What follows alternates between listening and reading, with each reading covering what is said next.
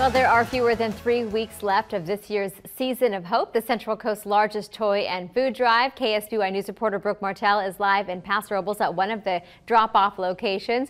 Brooke? Hi, Karina. Well, it's going really well down here. You can see the spread that they got going on of all the non-perishable food items and toys as well. But we are a little bit lower on toy donations. Isn't that right, Beth? That's correct. We would like you to please go to any Season of Hope location and donate toys, 0 to 16, gift cards, toys, bicycles, you name it, we need it for all the families. And you also have a little bell in your hand too. What's that about? We all know what the bell means, but what are you looking for? Salvation Army throughout San Luis Obispo, Santa Barbara County, we're looking for volunteer bell ringers. It's our biggest fundraiser of the year, our only fundraiser, and without your support, we can't do what we do every day. So we would appreciate calling your local office. Wonderful. So we're looking for toys and those bell ringers as well. And of course, we're also looking for those non-perishable food items as well. Here to tell us more about that, Stuart from the Food Bank. What do we really need right now? Yeah, so I'm holding a couple examples. We've got salmon here. We've got whole oats.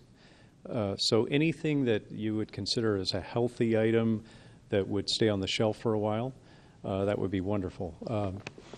We really appreciate all of the generosity of all the people that have already come by and given, but I also want to remind people that they can also give on our website, so slowfoodbank.org, and you can give, and we can stretch the dollars even further than most people can and put them into give food to the people in the county who need it most. So, and by the way, we have over 40,000 people that are depending on those kind of services. So please stop by, give at our website. Thank you.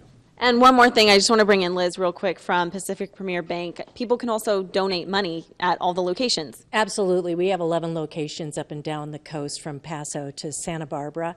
We do take cash and checks, and we're doing a matching gift up to $5,000. Last year, $21,000 in cash alone was raised through Season of Hope, which is put to really good use throughout this region. So we're the place that you can bring cash to, as well as checks and gift cards to. Wonderful. Thank you all so much for being here tonight. So again, you can donate those non-perishable food items, those toys for the kids as well, and those monetary donations too. I'll send it back to you guys in the studio. All right, Brooke, thanks so much. Great job out there. And yeah, there's drop-off locations up and down the Central Coast, so just go to ksby.com.